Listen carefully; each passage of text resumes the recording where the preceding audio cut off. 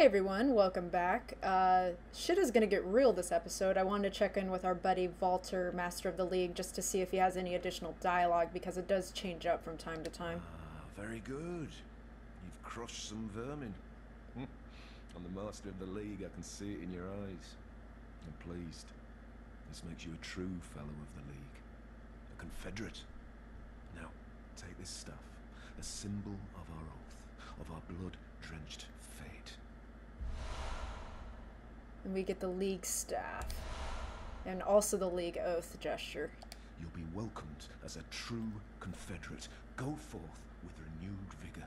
In short time, you will see how the mission takes hold of one's spirits.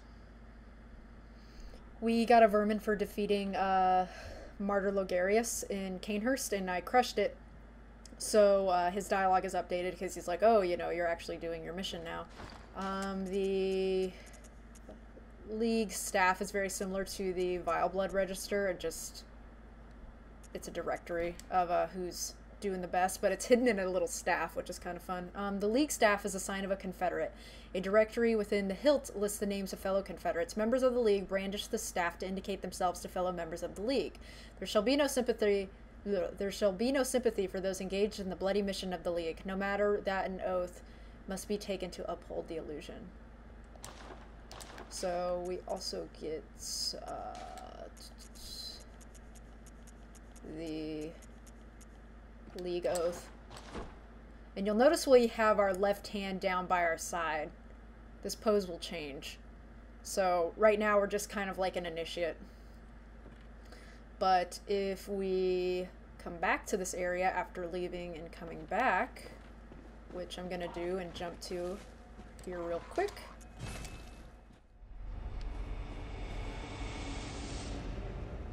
So we've just reloaded the Forbidden Woods and come back to this lamp. And if we come in here... Oh, I thought you might have moved on.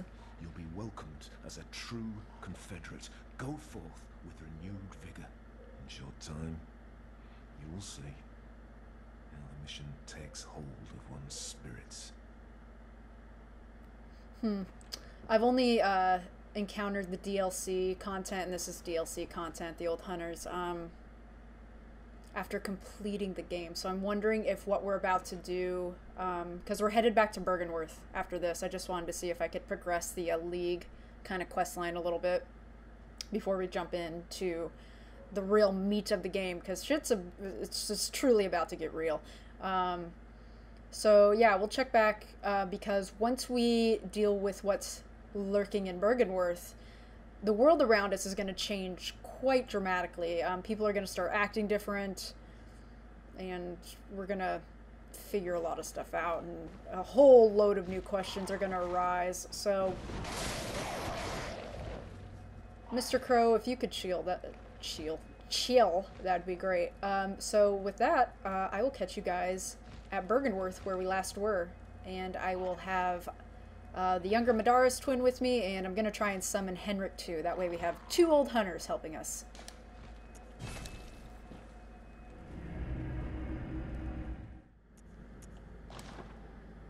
Hey, I'm here with the younger Madara's twin, and I'm about to summon Henrik. And there's no real reason that I'm summoning both other than just to kind of show both the old hunters that you can get in this area. If you can only get Henrik if you help Eileen, but you notice they're doing the Confederate pose as well when they pop in, and they both have Confederate on top of their name. And Henrik also has the distinction of old hunter. Oh, you guys are following every move I make. So we're gonna head out, and I just want you to remember that little note that we saw in the room before we hit the Uden Chapel that said, the Byrgenwerth spider hides all manner of rituals and keeps our master from us. That master that they're referring to is undoubtedly Provost Willem that we actually killed for his eye rune. And just a refresher on that, he dropped this bad boy, and The eye symbolized the truth Master Willem sought in his research. Disillusioned by the limits of human intellect, Master Willem looked to beings from higher planes for guidance and sought to line his brains with eyes in order to elevate his thoughts. The person in the note, we don't know who left the note in that area before the Uden Chapel, but they also said it makes their head shudder uncontrollably. And we haven't run into a spider yet in Byrgenwerth. And Master Willem has been gesturing at the lake, but I don't know, I don't see anything out there. And before we've killed him, he was here on a rocking chair, and he was just sort of gesturing out towards the lake and being like, and pointing towards the lake, but it doesn't really seem like there's anything out here. I also want to refresh a memory on this and also start linking some things together. Any of the lake runes should do it. Great volumes of water serve as a bulwark guarding sleep and an augur of the eldritch truth. To put this in simpler terms, great volumes of water serve as a protector of sleep or a guard of sleep, a defender of sleep, and an augur of the eldritch truth, a clue or sort of an implication, or it's a sign rather of the eldritch truth. So great volumes of water protect sleep and act as a sort of symbol of the eldritch truth, or an indicator rather, that's a better word, an indicator of the eldritch truth. So here we have a very great body of water. It appears to be a great lake. And as far as we know, we can't really see anything out here, but if we take a plunge,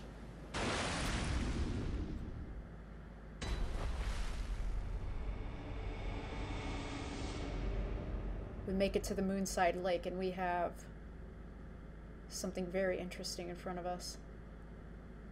It sort of just extends forever, it seems. Very interesting. Over here,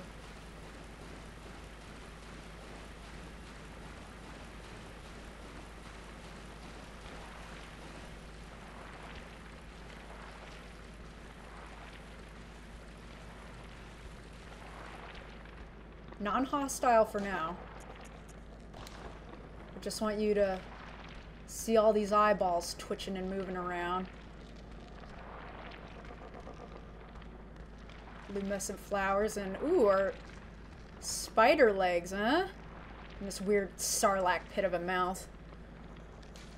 This is the Byrgenwerth spider, and it's non-hostile until you decide to fuck with it. And then we get Rom, the vacuous spider, and all her little babies. And yes, it's a her. And yes, Rom is a great one. I'm hoping our friends Henrik... Yeah, there we go. Welcome to the jam. Come on and slam. Help me with these fucking spiders. This is actually a fight that I don't really like a whole lot. Come on, Henrik. Get the lead out, son. It's actually a fairly easy fight, but it can turn very quickly. The spiders are the worst part of the fight. And you can see they're kind of like baby Roms. They have these tiny little faces. Woo! And they like to fuck with you. Their heads are pretty impenetrable, but their bodies are soft. So you see I took them out in one hit there. It's actually not a bad idea to take these spiders out. They do respawn. But it seems Henrik and the younger Madara's twin, that's the main reason why I kind of brought them with me, is so they could clear these spiders out. And now there's Rom, who... not too much of a threat at the moment in phase 1 here.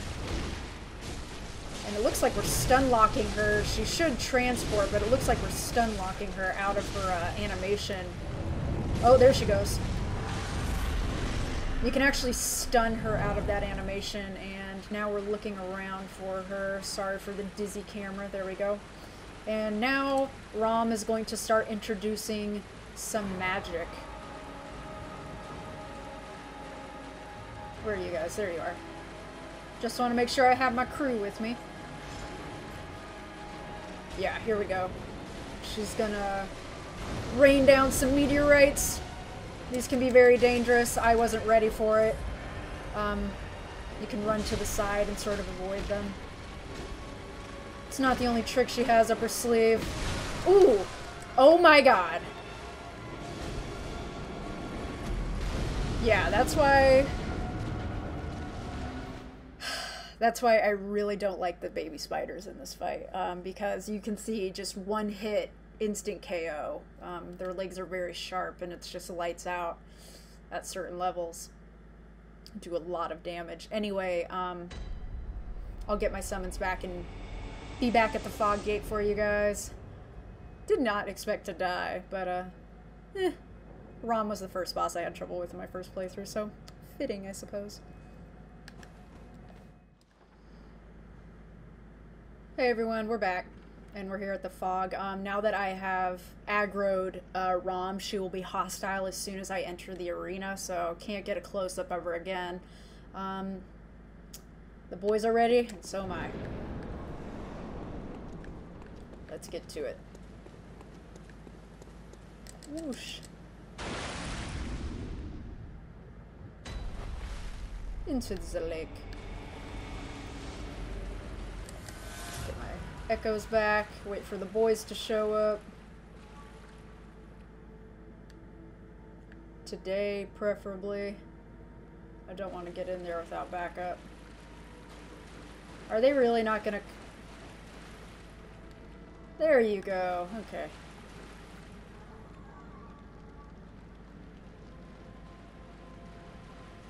Also, something that I'm thinking of is Jura mentioned that the monsters don't help those, don't harm those above, and we fell from above, so...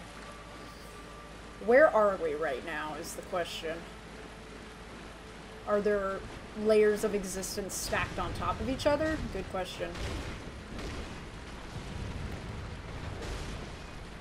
Come here, you little sucker.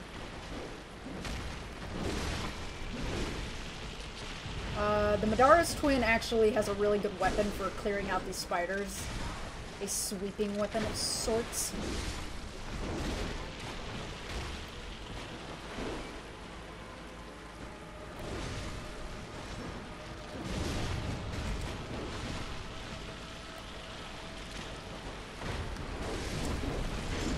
Goodbye, friend.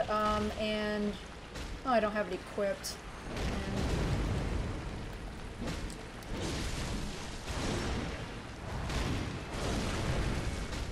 No, don't you run, you son of a bitch.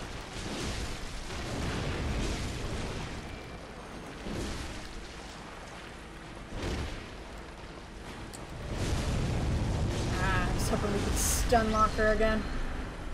Oh well. Oh yeah, the Madara's twin has a funky little blood tinge sort of effect. Okay, and then... Meteors. Looks like it went for them this time. As long as you stay... Yep, those are coming for me. That's a ranged attack, so as long as you're fairly close to Rom, she shouldn't do it. Emphasis on shouldn't, but that doesn't mean she'll listen. I'm gonna wait for them to clear out the spiders, because this is where shit went south last time. And... Don't die, Henrik. I'll need you.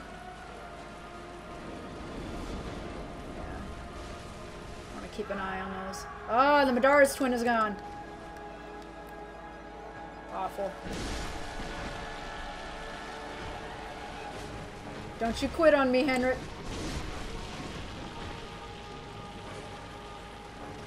This spider doesn't know who to attack. It's like, oh, that guy's behind me, and this one's in front of me.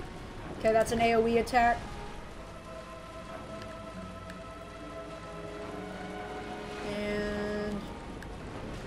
Going for Henrik. Wow.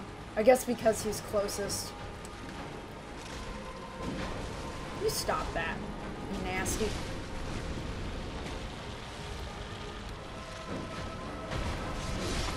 Woo! Triple kill. Stop.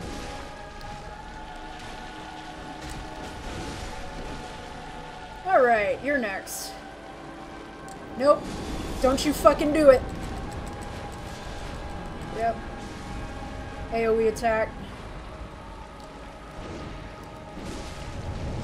Oh, you suck, Rom. This is probably my least favorite fight in the game, if full disclosure. Oh, hi, you're really close this time. What are you gonna do? Alright. That's a close one. A ring of roids. Asteroids, that is. Ooh! Don't you hit me, you son of a bitch. Ah, there goes Henrik. Another AoE. Alright. Now I actually have to fight, I guess. Bad. Oh! Oh! Oh my god!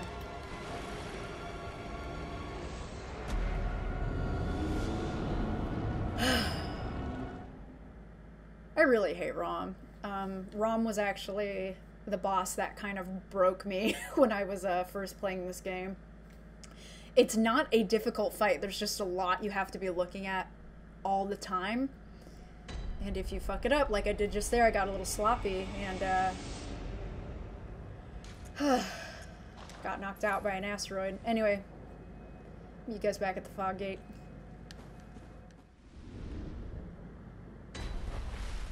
And something that really sucks about this is that if you drop your echoes in here, it's really fucking difficult to find them again. I don't see them from here. And this area is like infinitely large. Oh, they're right there. Awesome. Okay. Alright, you guys ready? You handle the spiders, I'll handle Rom. Or I'll try to get close to her at least. Yeah. Again? Really? Oh my god, no!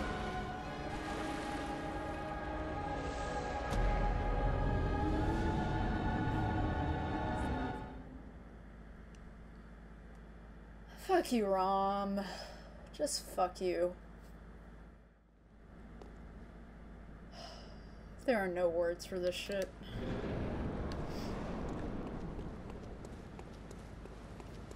Wearing the Tomb Prospector's garb because it has a little bit more arcane defense, and that's what those asteroids are, so...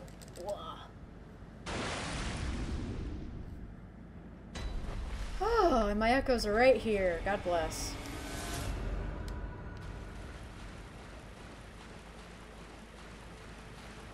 Fucking baby-ass spiders giving me shit. Like, if it weren't for them, you could just get in there and beat the shit out of Rom. But of course, I suppose that's the point. Yeah, you guys crowd around the front, in front of your mom, and then we're gonna beat the shit out of you. Okay. Okay.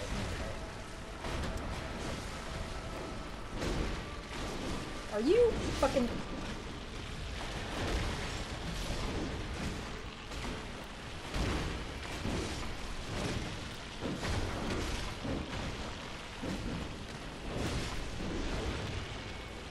Work together. Teamwork makes the dream work. Okay. You're mine now, you son of a bitch.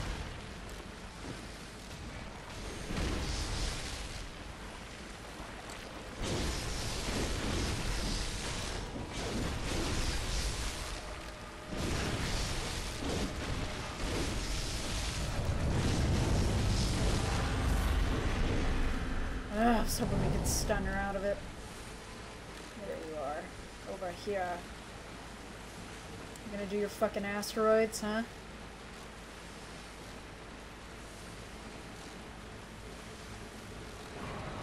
Huh? You gonna do your asteroid shit? Yep. Who's it coming for? Not me. You guys better fucking survive that. Ooh.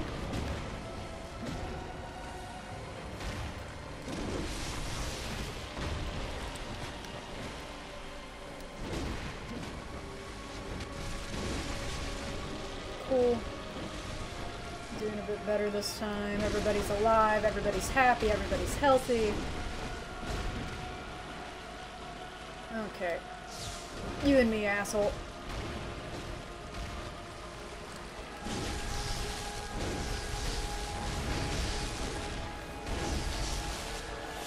Don't you fucking... No! Okay. Piece of shit.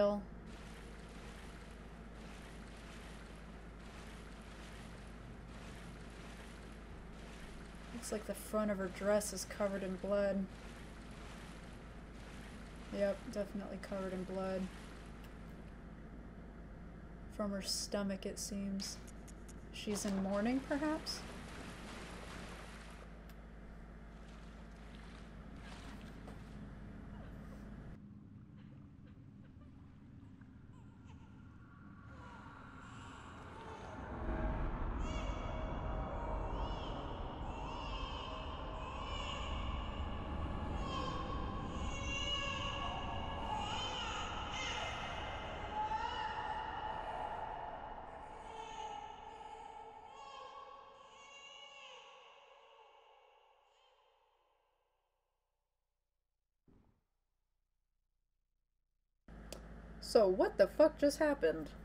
We hear a baby crying. The moon is extremely close now and it's red. And we actually got a note once that said, when the red moon hangs low, the line between man and beast is blurred.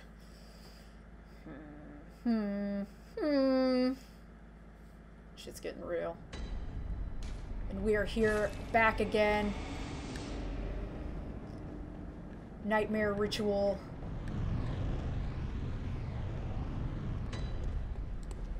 And we are back in yahar'gul Unseen Village. And these guys are buffed. And a bell-ringing woman is buffing them. But Nightmare, I know you can see these amygdala, lesser amygdala statues. We need to be moving quickly because those guys will respawn. You can see these amygdala assholes are hanging out everywhere. Turns out they've been here this entire time. And we're just now seeing them because we've figured out the Nightmare secret. We've broken the seal. So, Rom was hiding the seal that revealed this to us. That is a pale blood sky. Holy shit. We are back in yahar'gul Unseen Village. This time for the main event. We have lesser amygdala all around us. We can faintly hear the cry of a baby. We also got a note once that said, find the Nightmare newborn and silence its harrowing cry. Oh man. Ritual secret revealed. Find the newborn and silence its harrowing cry. Man, oh man. We're actually going to go and check up on a bunch of NPCs because this is the red moon hanging low and it changes, it blurs the line between man and beast, and it also triggers a bunch of changes in our world.